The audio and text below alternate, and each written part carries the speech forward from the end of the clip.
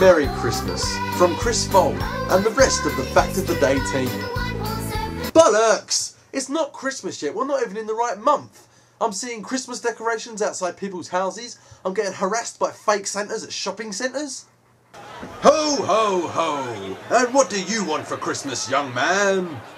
I'll tell you what I really want for Christmas, fatty. A threesome. You got one of those in your sack, have you? Ho ho ho! Don't take your children to my local shopping centre. So yeah, I'd rather just get away from Christmas this year, to be honest. Maybe to the Caribbean.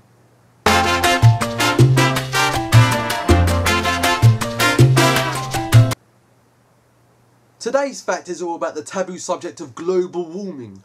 Some are saying it's our fault that it's happening, and others are saying it's just a natural progression. But the fact is that since the year 1880, the Earth's temperature has risen by 1.4 degrees Fahrenheit. Now I have done my bit to try and save the environment and help Mother Nature. I've used low energy light bulbs, they were crap. Today's fact of the day, oh this is ridiculous. I once sabotaged a planned fox hunt. I got up the night before and shot the fox.